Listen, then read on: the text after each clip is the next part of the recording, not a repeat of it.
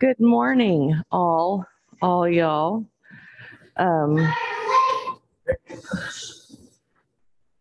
There's our liturgist arriving in. We are small but mighty, ravaged by COVID. Fortunately, just ravaged in numbers and not in, actuality. Good morning, Greta. Welcome, welcome. Big party here. With masks, if y'all are vaccinated, symptom-free, and sitting far apart, I think we're okay.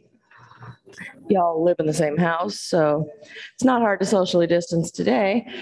I think, honestly, between all the people who are recovering from COVID, recovering from a family member having COVID, or have COVID, we're just going to be small and mighty today, and we're going to have a great time. So happy Father's Day to all the dads. That would be Pete at the moment. Mark's coming in, and Rick is online. So what?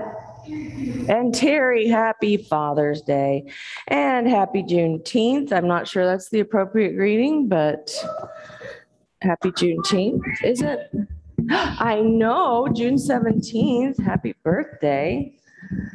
And we will have a brief congregational meeting at 10:30 to elect an elder to fill a one-year term, and that can be attended on Zoom or in person, thank goodness.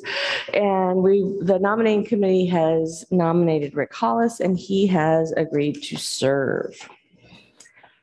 Faithful Wayfinding, our team is being gathered, and we should have an announcement about that very soon, but please keep us all in your prayers as that happens, and stay tuned.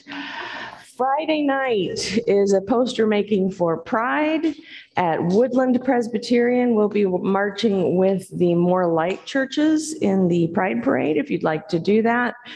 All you need to bring to Woodland is yourself, and I will, I believe that's from 6 to 8, and it's numbers, so it should be in the newsletter this week. You just need to bring yourself. You might want to tell me if you're planning to attend so that they know how much pizza to have. Yeah, pizza.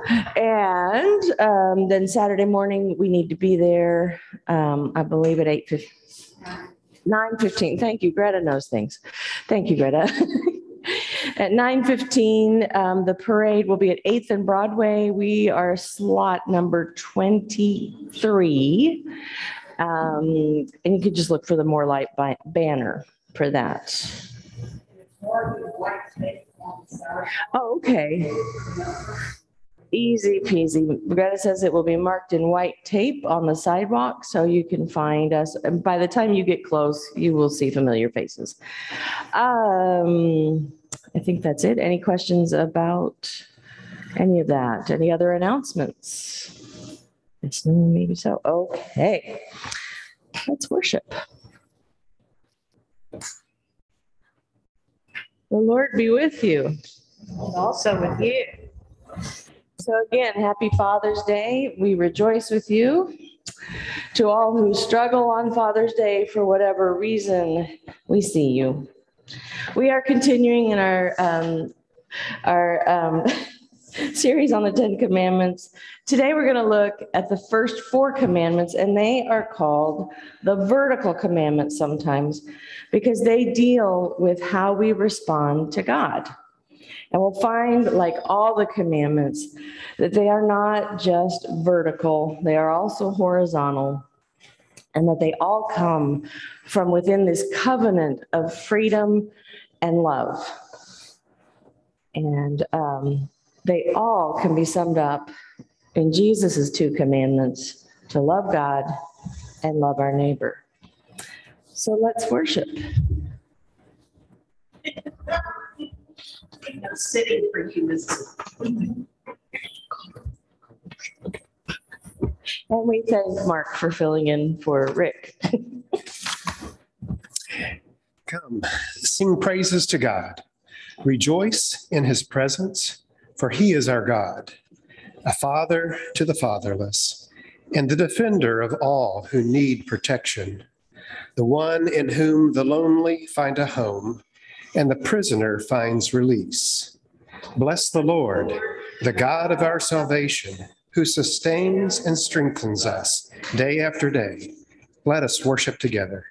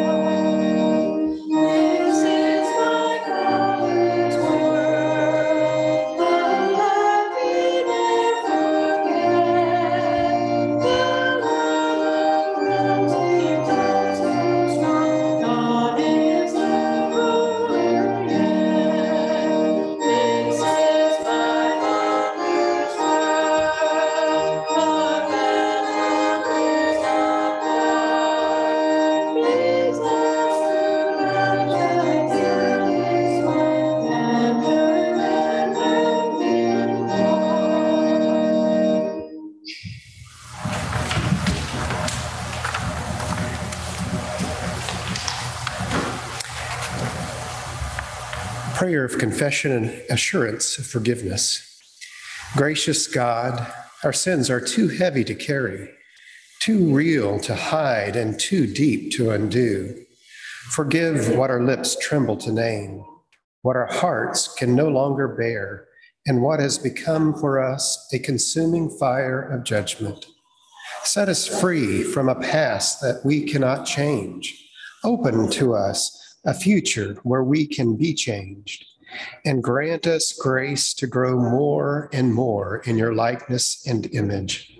Help us hear you in the silence. Create in us a clean heart, O God, and renew a right spirit within us. Do not cast us from your presence or take your Holy Spirit from us. Restore to us the joy of your salvation and sustain us with your bountiful Spirit through Jesus Christ, the light of the world. Amen. Hear the teaching of Christ. I give you a new commandment, that you love one another, just as I have loved you. You also should love one another. In Jesus Christ, we are all forgiven. Amen.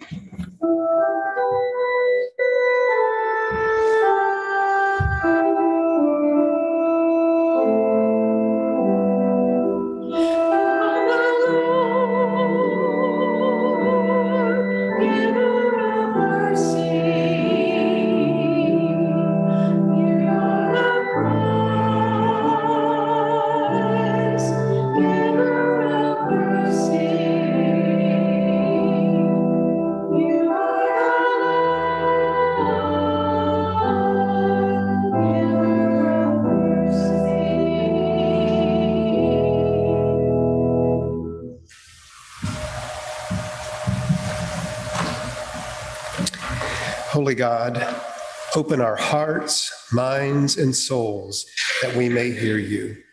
Silence any voice in us but your own, so that we may clearly hear you and what you are calling us to do.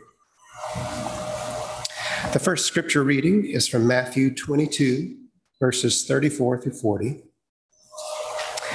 When the Pharisees heard that he had silenced the Sadducees, they gathered together, and one of them, an expert in the law, asked him a question to test him.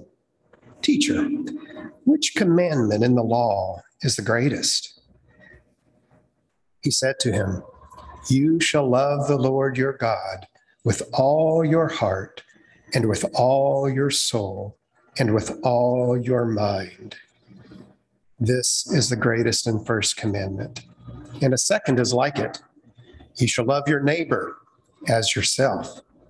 On these two commandments hang all the law and the prophets. This is the word of the Lord.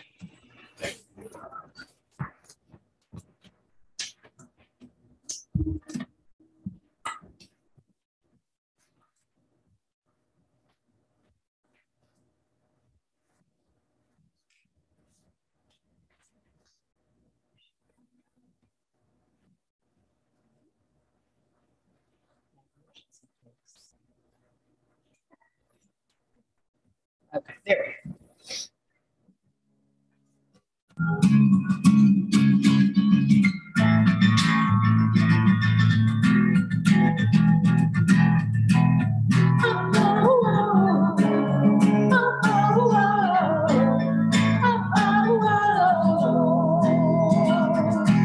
Hello, my name is Regret. I'm pretty sure we have met. Every single day of your life, I whisper inside, don't let you forget. Hello, my name is Defeat. I know you recognize me. Just when you think you can win, I'll drag you right back down again till you've lost all belief. And these are the voices, these are the lies that I have believed in for the very last time. Hello, my name is Child of the One True King. I've been saved, I've been changed, I have been set free. Amazing grace is the song I sing. Hello, my name is Child of the One True King. Oh, oh, oh, oh, oh, oh.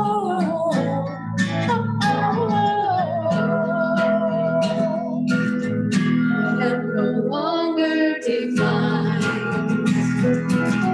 by all the wreckage behind. The one who makes all things new has proven it's true. Just take a look at my life. Now my name is Child of the One True King. I've been saved, I've been changed, I have been set free. Amazing grace is the song I sing. Hello, my name is Child of the One True King. Oh, oh, oh, oh, oh, oh, oh,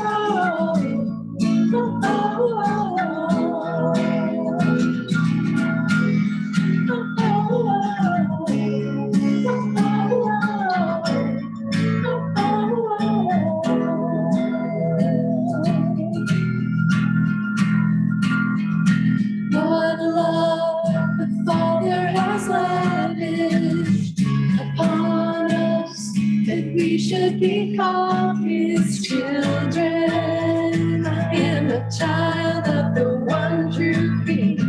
What love the Father has lavished upon us, that we should be called His children. Hello, my name is Child of the One True King. I've been saved, I've been changed, I have been set free. Amazing grace is the song I sing. Hello, my name is Child of the One True King. Oh, oh, oh, oh,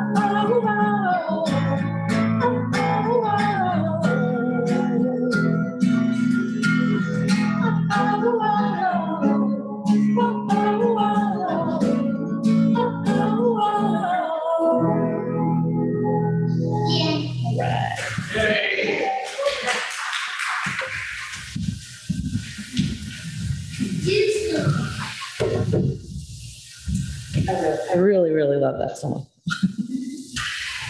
All right. Will, CJ. Are y'all okay with me not being masked? Because I can go get a mask. Okay. All right, we're going to do the commandments. We're all going to do them together. Get your fingers ready because we're going to do the first 4. First commandment. How many gods do we have? 1. And God comes first. Right? Number 2. 2, when we hold up 2 fingers, it looks like scissors. And that helps us to remember we don't make any idols. We don't make anything and say, this is God, right? And it means we don't put anything in God's place because that's idolatry, and God really doesn't like that. And we don't like to say, this is what God is because God fits in this shape because God needs to be free to be God. 3, what letter does that look like?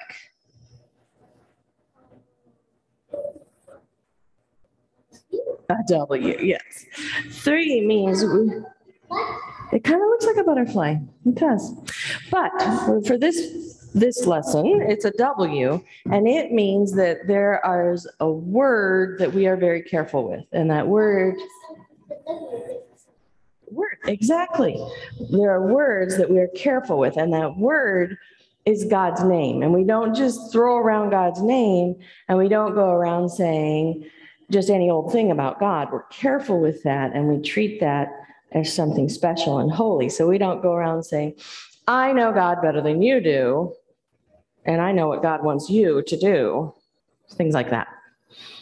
So we're careful with God's name. 4th one, what are these 4 fingers doing? They're moving. What is this for? What is this finger doing? It is sitting, it is resting. And the 4th commandment is remember the Sabbath to keep it holy. And you know what? Do you think God needs to rest? No, but you know that God did. God made the world. It said, the Bible tells us, in 6 days, and on the 7th day, God rested. And then God turned around and said, I made you to need rest too. And so every 7 days, everybody gets a rest.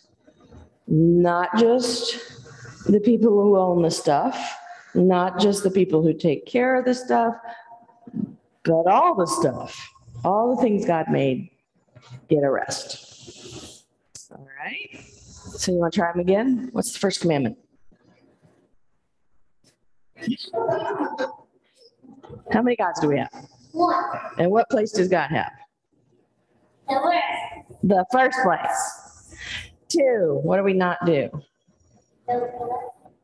Well, we don't cut each other, and we'll say that. But what else do we not do? We don't make anybody? We don't make any idols or any other gods. 3, what are we careful with? God's name. And number 4, what's this guy doing? He's resting. We remember the Sabbath and keep it holy. Some people celebrate the Sabbath on Saturday. We celebrate it on Sunday because that's the day Jesus rose from the dead. And CJ, watch out because there's a thing on fire behind you. So please don't. Maybe it's on fire. I don't think it's on fire anymore. But either way, be careful. All right, friends, let's hug our hands together and say a prayer. Dear God, thank you for the commandments, for the way that they keep us loving you and loving each other well. Amen. Bye.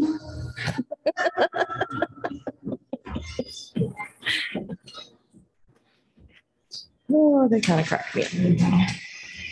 All right. Okay, get organized here.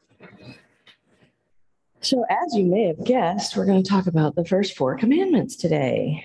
And we've called them vertical because they tell us how we are to behave toward God, as compared to the horizontal commandments that tell us how to behave toward one another. So a quick recap. The Hebrew people have been freed from slavery in Egypt. They're just beginning to learn what it means to be God's chosen people. And what they and we figure out pretty quickly is God is not messing around. This is a big, huge deal to God. God is all in on this covenant thing. And God lays out some expectations, some rules for how this is going to work. These vertical commandments we just went through. One God who comes first. That back on? Yes? Okay. One God who comes first, no idols, no misusing God's name, and honoring the Sabbath. They are deceptive, don't they?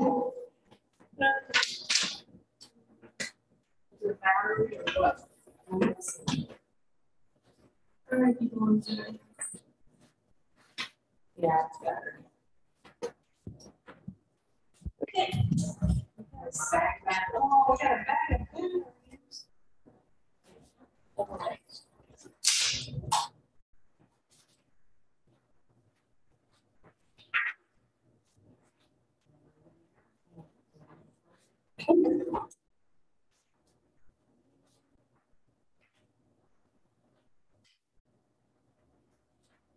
How about that? Yay. Okay. Thank you, Bethany. All right. So these are deceptively easy to ignore, right? Love God. Yeah, I got that. God comes first. Sure. Idols. Nah. Pretty sure I'm good there. God's name. What does that even mean? And Sabbath? I'm here, aren't I?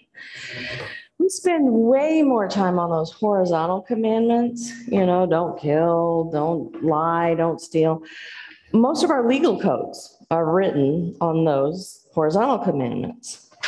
It's only our religious institutions that try to put strict rules and codes around the vertical commandments. And you know what? Problems arise when these expectations that God has laid out in love and freedom get misused and misinterpreted, not for love and freedom and covenant, but for controlling people and even for abusing them. When God's invitation to a covenant based on freedom and love is turned into weaponized fear-mongering that is then used to create shame and dismay, those expectations originally expressed in love become painfully oppressive. When God's love for us, God's longing to be in relationship with us, when those things are treated as a commodity that gets meted out in little doses like treats for good behavior, the commandments that started out as these loving expectations become searing burdens that leave painful scars. So a fresh look at what God expects of us and what God asks of us when God says, love God, love neighbor, can be an invitation into a conversation about how these can be life-giving and not life-draining. They can give us a chance to get a renewed look at what it means to be part of a family of faith where belonging doesn't mean perfection, but it means flopping Godward together. So let's listen to what God's word has for us today. I'm reading from Exodus chapter 20, verses 2 through 11 from the New Revised Standard Version, updated edition. Quick history lesson. The Revised Standard Version came out in 1946. The New Revised Standard Version came out sometime in the, 80s. And then the New Revised Standard Version updated edition came out in 2021. That's what we're reading from. I am the Lord your God, who brought you out of the land of Egypt, out of the house of slavery. You shall have no other gods before me. You shall not make for yourself an idol, whether in the form of anything that is in heaven above, or that is in the earth beneath, or that is in the water under the earth. You shall not bow down to them or serve them, for I, the Lord your God, am a jealous God, punishing children for the iniquity of parents to the third and fourth generation of those who reject me, but showing steadfast love to the 1,000th generation of those who love me and keep my commandments. You shall not make wrongful use of the name of the Lord your God, for the Lord will not acquit anyone who misuses God's name. Remember the Sabbath day and keep it holy. 6 days you shall labor and do all your work, but the seventh day is a Sabbath to the Lord your God. You shall not do any work, you, your son or your daughter, your male or female slave, your livestock, or the alien resident in your towns. For in 6 days the Lord made heaven and earth, the sea, and all that is in them, but rested the seventh day. Therefore, the Lord blessed the Sabbath day and consecrated it. The word of God for the people of God today. So that whole thing begins with a proclamation. I am the Lord your God who brought you out of slavery. So it's fitting that we are talking about the foundation in freedom on June 19th, on Juneteenth. This is a momentous day in our nation's history. It's the day when the news of the end of slavery, the news of emancipation, reached the last people still enslaved. Juneteenth is an opportunity for all of us to celebrate the end of people legally owning other people in our nation, something we can all celebrate. And after God reminds them of this freedom, God begins to tell them how this covenant of love and freedom is going to work, starting with the first commandment: you shall have no other gods before me. Some versions put it this way: you shall have no other gods besides me. So the basic idea is that we have one God and that's it. This is a God who is intimately connected with the history of this people. As verse 2 reminds them, I'm the one who brought you out of slavery in Egypt.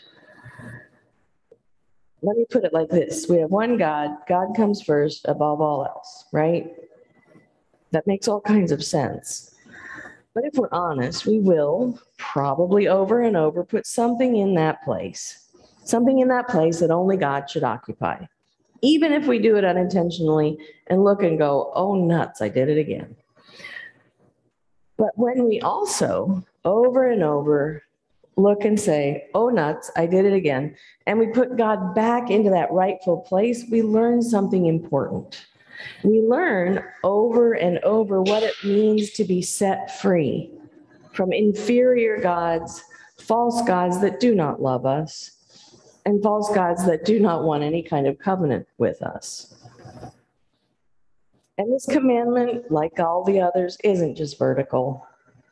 When we fail to put God first and then other things, money, career, beauty, tradition, anything else that takes God's place, our neighbors will ultimately pay the price for our idolatry in the kinds of things we prioritize and the kind of love that we live out.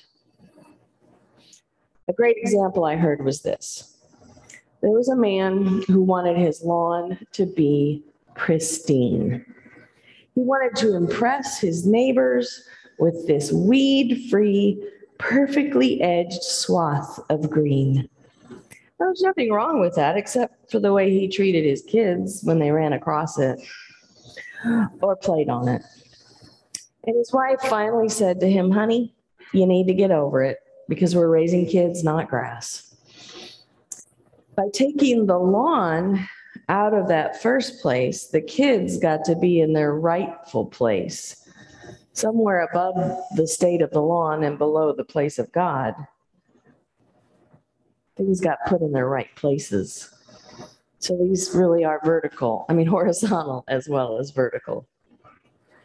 So the second commandment, you shall not make for yourself an idol, whether in the form of anything that is in heaven above, or that is on the earth beneath, or that is in the water underneath the earth.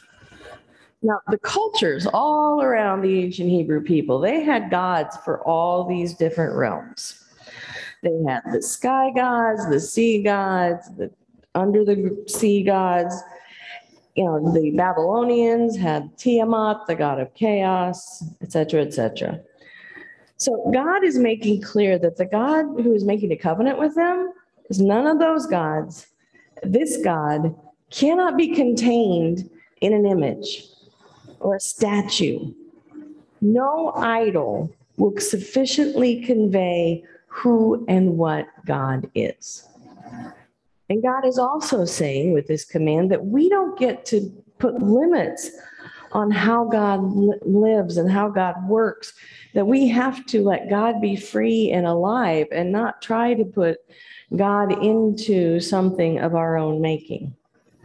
We don't get to make idol boxes and stick God into our idol boxes. And then there's that uncomfortable part about the jealous God. Sometimes we get stuck on that because we've been told so often that God is basically really mad at us and just waiting for a reason to stomp us and squash us like bugs. But let's look at it a little more closely.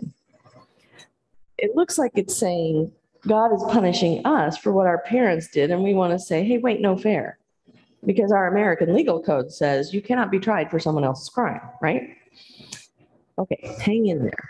It says this, for I, the Lord your God, am a jealous God, punishing children for the iniquity of parents to the third and fourth generation of those who reject me, but showing steadfast love to the thousandth generation of those who love me and keep my commandments. Now, the real point of that phrase in verse 5 and 6 is that God is many, many times more God's grace is more enduring than God's judgment, thousands of times more. Now, it's true, God hates idolatry. Let's be clear about that. But let's not miss the trees for the weeds. Our idolatry does affect our neighbors and our children and our children's children, showing us again the way we love God has huge implications for the way we love our neighbors. So if I, let's say, am battling an addiction, we all know from loving people or battling addictions ourselves that that becomes first. And we also know that that idolatry will impact children and children's children. But we also know that God's grace, from what this says, impacts thousands of generations as well. So the third commandment, that tricky, we don't just throw God's name around. We're careful with God's name. We use God's name with reverence. Well, that horizontal effect, when we have some reverence and humility about using God's name, we might be less likely to put God's name on things that are really just our own pet projects or our own policies or our own platforms. Ironically, what came to mind for me was the idea that we should post the 10 Commandments publicly, because to me, that's taking them out of context, because they belong in a context of love and relationship and covenant. And I don't understand how slapping them on a wall is going to do a whole lot that people don't already know. And to me, that might be, I am willing to be argued with, but that might be taking God's name and using it for someone's own purposes to control someone else. That's probably going to get me in trouble, but oh well. So the fourth commandment, just 8 words. Remember the Sabbath day and keep it holy. But then it gets this long explanation in the scripture. It's like God saying, no, really, I mean it. Nobody works on the Sabbath. Everybody rests. Yes, everybody. Yep, him too, them as well. Nope, not kidding. One commentary I looked at called this the first fair labor law, insisting that all that God created was entitled to rest. Now, if we combine Jesus's words, love the Lord your God with all your heart, soul, mind, and strength, with these words in Exodus, we can easily surmise that loving God means keeping the Sabbath. Well, what does that mean in a 21st century world? What would happen if just for a few hours we could turn the world off each week to figure out what rest means and do that? to listen to birds or waves or a river or rain, to breathe deeply and let our shoulders sink down from their perpetual place up around our ears, to eat simple, good food with people we love without any screens being on to distract us. And what if we kept it up each week? And little by little, we got a little better at being quiet together, at being together, at resting, at Sabbath. What could God pour into us in such a time, into such a practice? What might we take back into our lives from such a time? And the Sabbath is not just a rest. It's also a time to make space for God and to consistently create time and opportunity for wonder, for worship, for community, for things that cultivate the God life within us, the things that help us find and walk the Christ line together. And again, it's not just vertical. The Sabbath is something we do together in community. Now, our family tried over the years to keep some kind of Sabbath. And sometimes we did it really well, and sometimes not so much, to be honest. But because we tried and sometimes got it okay, we have some great memories of walks by the Harpeth River that we wouldn't have if we hadn't tried. We have laughter that echoes in our hearts and minds from playing games.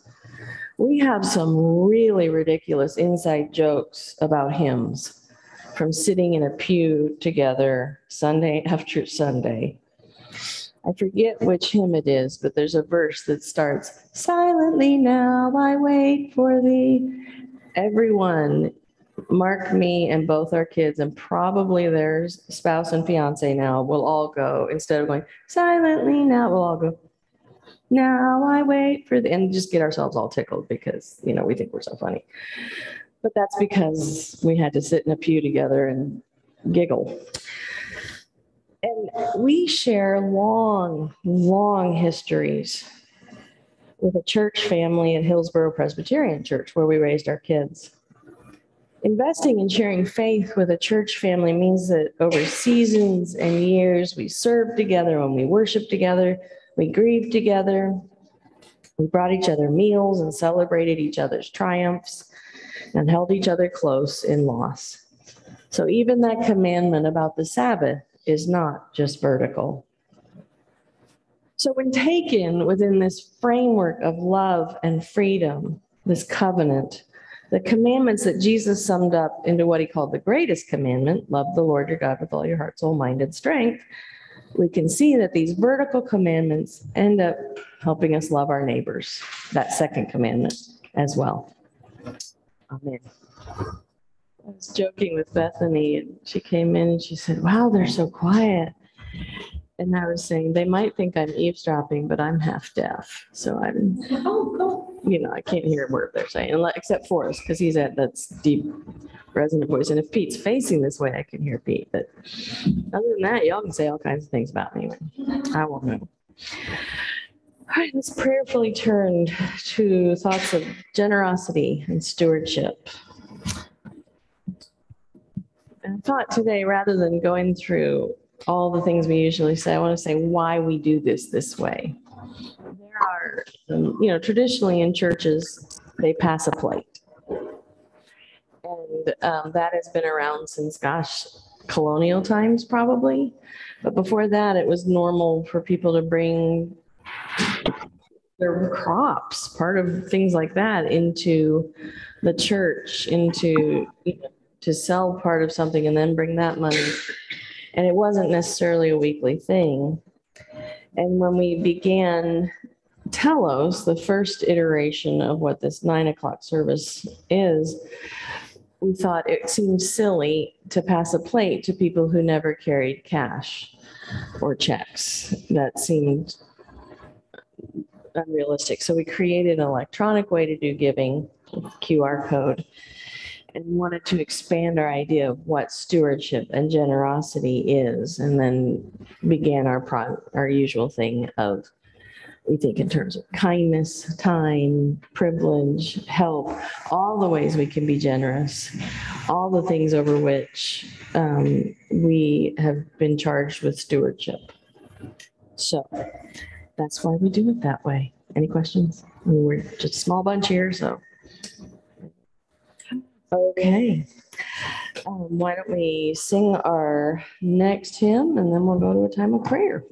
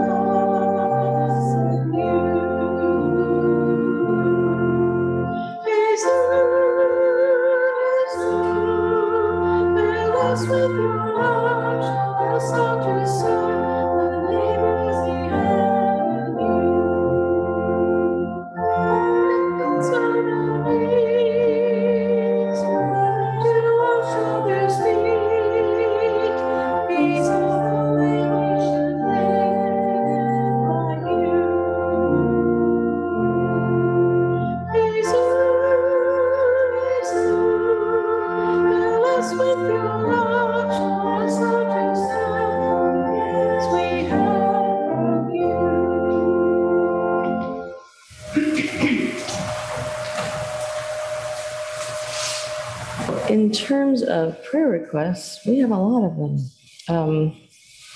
Seems like half the church has COVID right now. So Jamie and Amber both have COVID. And Eli and Jamie Young have COVID. Andy is taking care of them. Rick has COVID. Karen Hollis has COVID. I think that's all I know. Am I missing anyone that you can, who knows how? Okay. I know Caroline had COVID, and Bethany and I were talking that if you have, Caroline has COVID, that means everybody's quarantined for 5 days, but then if 4 days later somebody else tests positive, you can see in a family of 4 that they could spend a month being quarantined. So you could still be praying for the Cummings. I got to see baby Emmy Jo on Friday, and she looks like a tiny bald Kayla. And she's very, very cute. But they are doing well. Just, brain baby fog and no sleep and all of that. But we need to be praying for them. Bob Tate, who some of you know, some of you do not. He comes with Annette Hendricks. He lives in Chattanooga and comes up here several days a week. His son passed away this week from complications of diabetes. Annette wasn't sure whether he was 59 or 60 years old, but we need to be in prayer as they make arrangements and begin that hard path of grieving. He was a career Navy person and will probably be buried at sea Anyway, we need to just keep them in our prayers, since he's the oldest of Bob's children. Are there other prayer requests? Kim?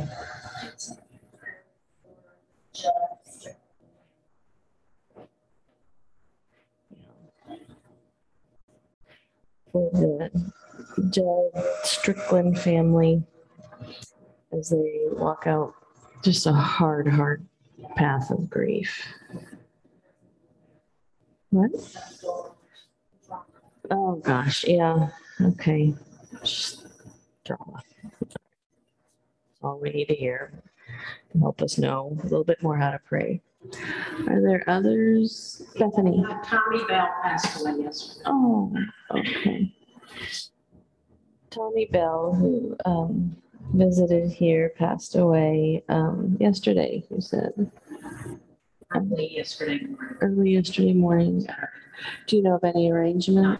Okay. I'm very sorry to hear that. Any on Zoom, Jen? Okay. I'm going to go ahead and fold these all into our prayer time. Gracious God, you are bigger than big and larger than large and more awesome than awesome could describe.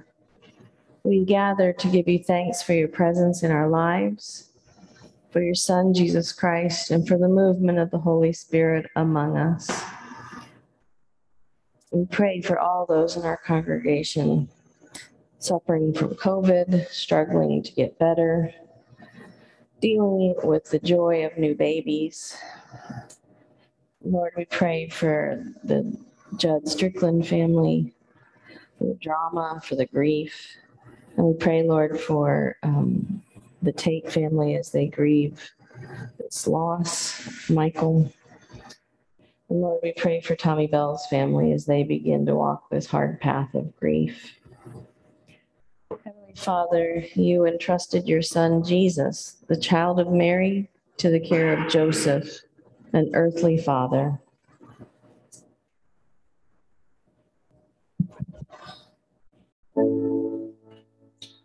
Oh, love that will not let me go, I rest my weary soul in thee. I give thee back the life I owe, that in thine ocean depths its flow may richer from her be. God bless all fathers as they care for their families. Give them strength and wisdom, tenderness and patience.